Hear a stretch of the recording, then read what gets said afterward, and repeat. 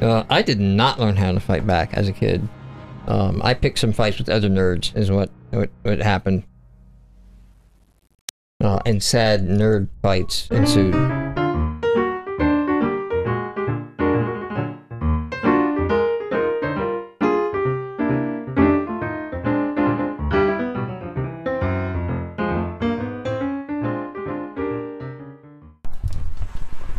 So, when I was upstairs, the eldest, she had her wisdom teeth taken out this week. Yeah. And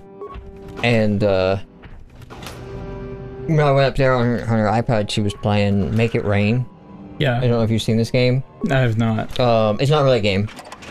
You hold your phone, your tablet, or whatever, and there's a stack of dollar bills on the screen. And you just... yes.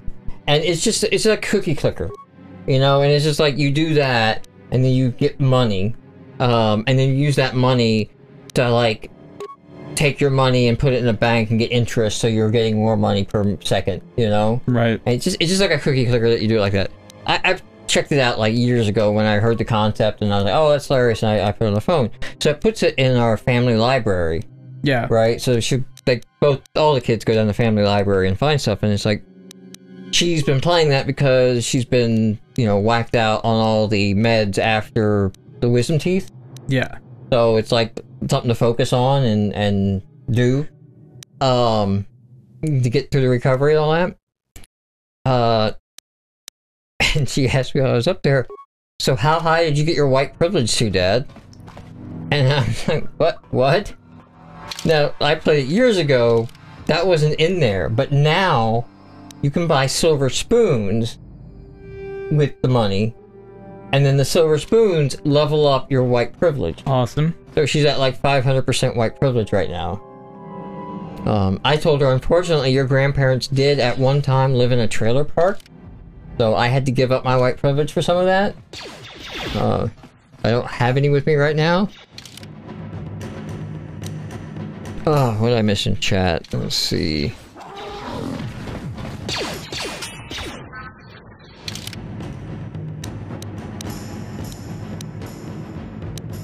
So there was one point here, Noble Turtle, that was a funny joke, so I guess you had a good one while I was out? Or I did, and it was just stream delayed. Who knows? The Upper City has that medical facility. You can coerce them into a discount on goods and services.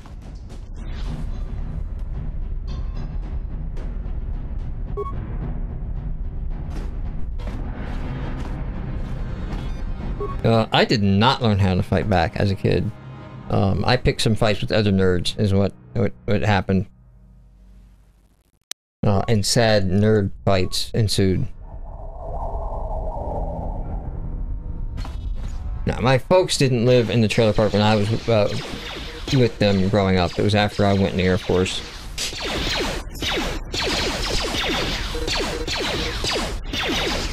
Now, combat mode has already been engaged, John. Stop trying to over-engage.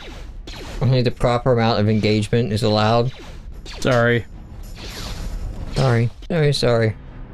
Oh, and I had to make sure the eldest child, who is a Widow main, saw the video with the rarest line in Overwatch. Oh, yes. I'm moving the payload. I'm moving the payload, said by Widow.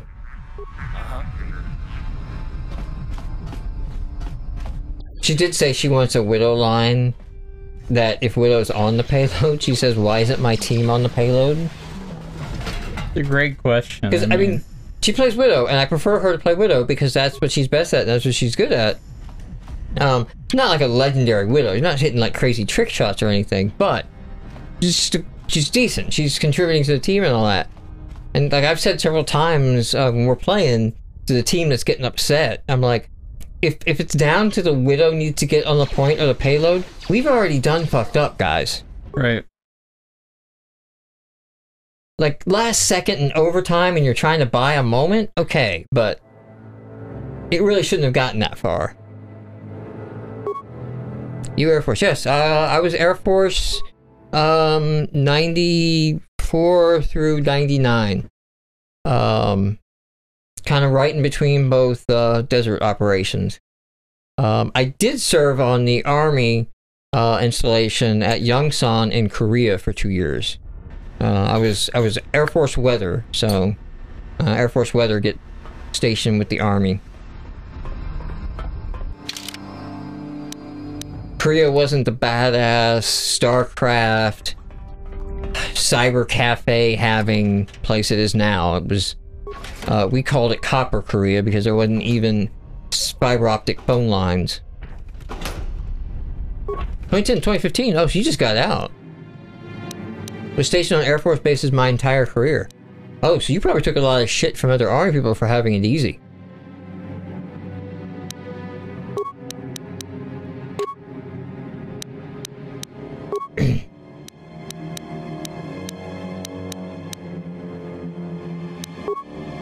I do remember the Army guys getting promoted like twice as fast in the Army compared to the Air Force. Like, Air Force has a lot of years of service requirements on their stripes required. In 2015, man, that's not that long ago. That's recent. Probably a hell of a lot different now. Signals Intel Analyst. So, I ended up being a weatherman in kind of a weird way. I went in, got a 99 on the ASVAB, right? Aced it. Aced the fucking ASVAB. And then, they're like, what do you want to do? And the Air Force was, Please don't hurt me. I just serve the food here, that's all. I'm not when I tried, it was too hard to get promoted. Depends on your job. Okay. But I don't know. So we got 99 as well. Air Force like, you can do anything you want to do. And they kept trying to push me toward electrical engineering jobs. That's what my dad does. He's an electrical engineer. So I just knew of electrical engineering through osmosis. Like, I didn't study it, but just growing up around that, picked up a lot of it.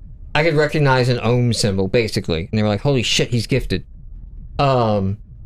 So they wanted me on electronics because, you know, a lot of aircraft are electronic repairs and all that. And they were selling me hard on it. They were like, you know, you could be dedicated to a plane and a model. So you could, like, right now say you want to be an F-16 electronics repair chief, right? Yeah. They were like, you won't even pull the parts. Somebody else will do that for you, bring it, and you fix it, and then it goes back in there. And they're like, the Thunderbirds, right? The Air Force Thunderbirds, you know, like, they travel, and you could be assigned to the Thunderbirds for like a year, you know, as like the electrical chief on one of these and all that. They were selling hard, but the thing is I don't give a shit about electrics, mechanics, any of that. Like, software has always been my thing, right? Yeah. So it's like, no, I want to program computers. And they're like, yeah, we don't get that. Like, why do you want to do that? This is mid-90s too, right? Right. We have some computers, but man, like, these are slow and clunky. Why don't you do this? And so I said, like, hey, okay, no, I want to be computers. And like, okay, well, there's an additional computer test to take. The additional computer test I had to take turned out to be just math. Like, it didn't actually have anything to do with computers. It's just that era of, we don't know how to test somebody on computers, so they must be good at math. I think I got like 85, 84, 85 on that test. I did miss some questions on that one, right? But that allowed me to apply for computer programming career field.